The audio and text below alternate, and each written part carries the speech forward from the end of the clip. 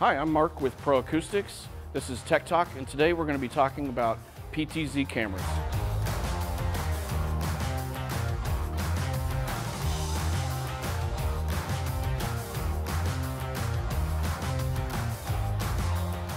Live streaming cameras can provide an easy-to-use system to allow you to record video and audio for worship services, sports events, conferences, any kind of event where you might need to put that content online for other people to see. A PTZ camera and a kit similar to what I've got in front of me might be what you need to use.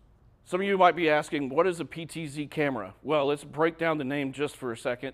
PTZ stands for pan, tilt, and zoom. PTZOptics camera that I have right here in front of me, as you can see, can pan, scroll across sideways. It can tilt up and down. Usually it's limited by a certain degree. And then inside of the camera here, once you take this cap off, it's able to zoom in, sometimes up to 50 feet without any kind of issues. What makes these stand apart from your typical webcam is, one, the features, two, the quality. These are 100% HD quality out the box.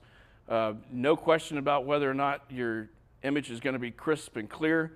These cameras will do that for you. Setting them up is fairly easy. They come with their own software. You can even integrate them with a video software of your own if you have it.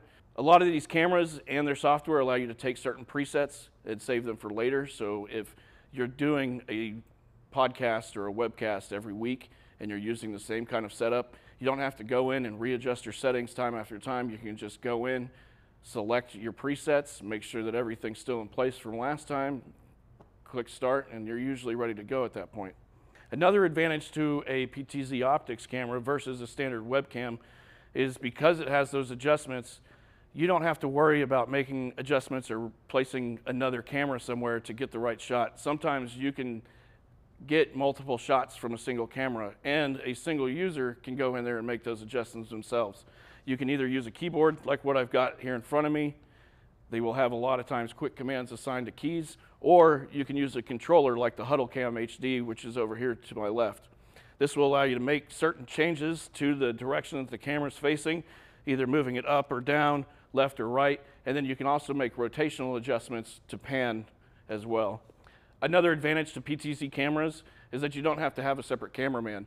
It used to be whenever you were looking for a broadcast of, say, a church service, you would see a cameraman with a big over-the-shoulder kit walking around. You usually have a boom mic, somebody carrying the small portable mixer with them, and that's gone. You don't have to worry about that anymore. Now you can route all of your audio into an audio interface, so you don't need the boom mic. You've already got mics that the pastor's using or that the presenter's using. And then these cameras can be strategically placed throughout the room.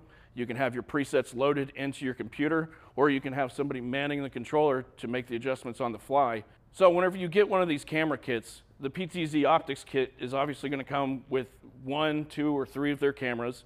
And these will have anywhere from a 10x zoom up to a 30x zoom.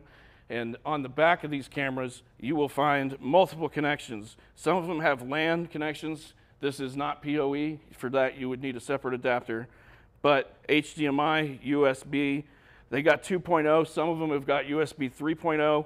And then you've got your old RS-232 connections, which you don't see on many computers today, but if you're using an older system, you might find that helpful.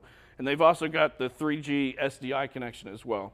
Some other things that you're going to find inside this kit is a remote. You can control this camera with the remote. It has a bunch of presets already on the buttons here, like a zoom, a slow, speed it up. You can set presets to the number keys. You can also select which camera you're using. So if you have up to 4 cameras, you can select which camera you're controlling with the press of a button. This kit also comes with a small audio interface. This is the Shure MVI XLR 1/4 inch. And the reason they call it the XLR 1/4 inch is it comes with a nice combo jack there. You route your audio signal from your existing audio mix into this. You send the signal over USB to your computer, and then you're hooking up your audio right into your video broadcasting software. If you have the SDI connection, this is a very helpful tool. This is your Magwell USB Capture SDI. It will take your SDI signal from your camera and then transfer that into a USB signal that can be easily sent to your computer. Another piece that you're going to find inside the kit is this USB hub. This allows for 7 USB devices, all to be routed out through one USB port. Finally, what we're going to find probably most useful in this kit is this controller. This is the HuddleCam HD. This allows you to connect to your camera and control it via this RS-232 serial connection. Whenever you plug this into your camera, you're going to get a few different presets. Right here you've got your different cameras that you can select at a push of a button. You can adjust your speed. You can go back and you can do your different operating recalls. These buttons each can be programmed to a different setting or to a different shot on the camera itself. So if you press 1, maybe that's a zoom in on the presenter. 2 would be like a wide angle. 3, you could set it to pan from left to right. So whatever you program in there, you can set up with these different buttons. The camera that I have right here in front of me is actually the PTZOptics 20x SDI. It's a 1080p camera with 20 times optical zoom. It does HD images. It's great for long distances, but it can get up close if you need it to. It's got the SDI connection, like I mentioned earlier, with HDMI. It can also go over IP streaming. If you've got a network adapter, you can route all of the signal via an Ethernet cable and back to your computer. It's got 60.7 degrees wide angle lens. It works well in both a well-lit area and low light. It'll make adjustments via the software that's included. It does a 2D and 3D noise reduction. It is capable of doing PoE, but you need to have the PoE adapter, so just keep that in mind for all of you network guys. And it is photo booth capable, so you can set it up as a photo booth. So once you get all this equipment out and you start routing your USB connections, a lot of you are going to ask, well, how do I get it to work? There's an included software for controlling the PTZOptics camera, but you'll also likely want to get yourself a broadcasting software. You can use something like Adobe Premiere or Final Cut, but if you don't have the money for one of those programs, I usually just recommend going and taking a look at OBS, which is Online Broadcast System, and it's a free software. It's very easy to use. Everything's on the web page. You can set up multiple scenes and shots right there from the software itself.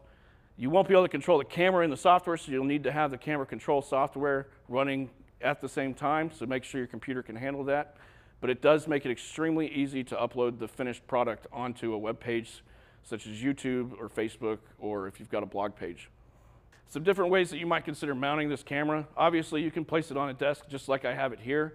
They do have kits for wall mounting, for ceiling mounting. You can also hang it under a balcony. You can hang it from a truss. Really anywhere that you're going to get the shot that you want, we've probably got a mounting system that'll work well with this camera and ensure that you can get that shot time after time. Finally, these cameras come in a variety of different quality settings. You have your SD, which is a standard definition. You have your HD, which has 1920 pixels across. And then you have your 4K, which has 4,000 pixels all the way across.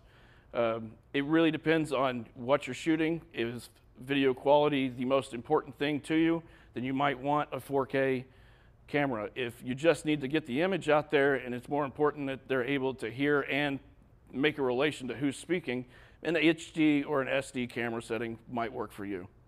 Okay, so that's all that I have on PTZ cameras and this PTZOptics setup today. I'm Mark with Pro Acoustics.